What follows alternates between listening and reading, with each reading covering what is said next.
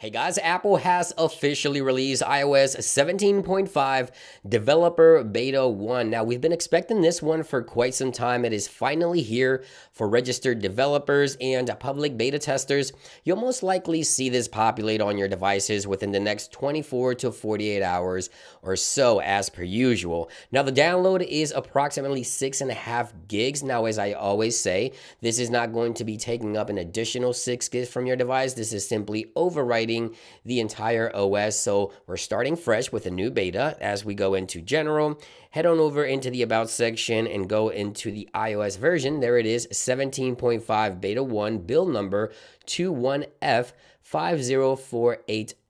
Now, of course, we got plenty of betas before the official release for iOS 17.5. So, of course, in this video, I want to talk about what's new, what I've noticed so far that's new with the latest 17.5 beta 1. Now, as we go into Apple's website, they also updated the iPad with iPadOS 17.5 beta 1, macOS with macOS 14.5 beta 1, Apple TV with 17.5 beta 1, visionOS 1.2 beta 1, and watchOS 10.5 beta 1. All the new updates are available in form of beta as of today. So in this video, as I mentioned, I wanted to share with you guys what's new so far with iOS 17.5, the latest beta. Now, we also want to talk about iOS 18 because we might have just gotten the first official image of what Apple's iOS 18 UI could look like. So I want to talk about that in today's video as well. Let's go ahead and dive right in. Now, I want to start off with Apple Vision Pro. It's been a crazy day for Apple today, releasing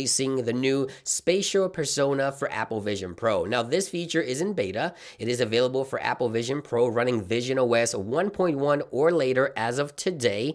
Now, spatial persona, as Apple likes to call it, makes you feel like you're in the same physical space as another user. So you can do things like play video games, watch movies, collaborate on the whiteboard with another user. Basically, this enables shared experiences across Vision Pro with visionOS 1.1, a much needed improvement and update to Apple Vision Pro today. Now, shifting my attention over to iOS 17.5 Developer Beta 1, there's a handful of features we're waiting on. We're hoping for Apple to add a new stopwatch live activity. We're hoping to see game mode. We're hoping to see a new feature that could allow you to import music from other services directly to Apple Music. However, with the first beta, we haven't seen these changes happen just yet. A lot of these features were removed from iOS 17.4, and we were hoping to see them with 17.5, but this is early, right? This is the first beta. As of right now, we only got one change that I've noticed so far, but to be fair, I've only been using the software, this new beta update, for about an hour and a half or so. I'm sure I'll notice other changes later down the road and I'll update you guys. But that one change that I've noticed so far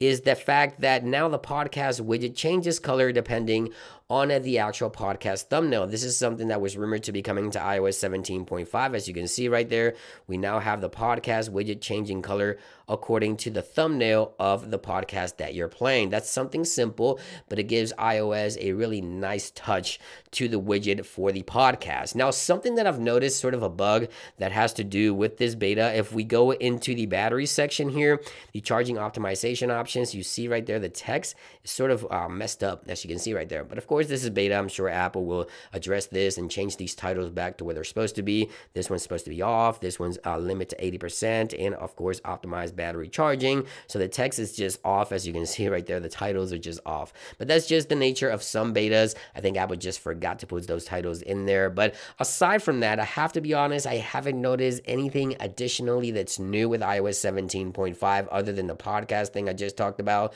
So now let's talk about iOS 18.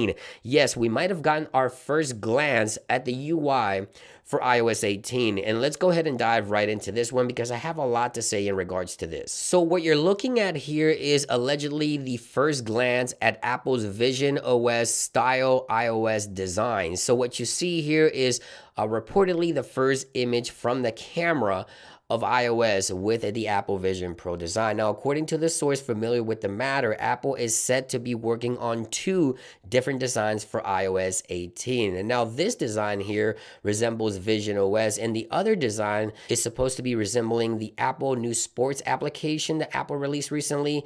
And according to the source, this new Apple Vision Pro design will adapt accordingly to its environment. So I'm not sure how they're going to pull this off. Maybe they'll be using the sensors within the iPhone iPhone to determine if it's light or dark or how this is going to work. But according to the source, as you can see right there, the camera has a visionOS inspired design. Now, at first I thought this was sort of a bad Photoshop because it sort of looks wonky, but at the same time, remember when this type of information is shared, it doesn't come through as the full resolution or full quality that we're expecting from Apple. So if we jump into the camera of iOS and we go into light mode here, for example, you see that the actual controls do not adapt, do not change. However, in this image here, we see that the controls sort of have this translucent effect to them, and also the buttons here for the different camera sensors and different camera lenses you see here that has sort of that visionOS style and look. But again, Apple is set to be working on 2 different designs for iOS 18.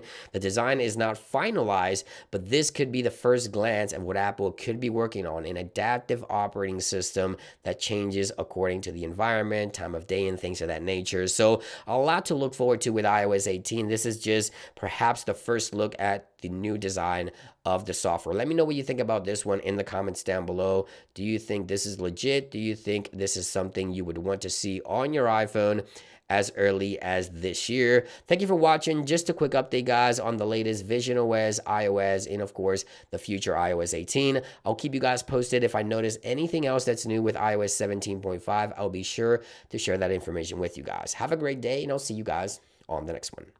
Peace.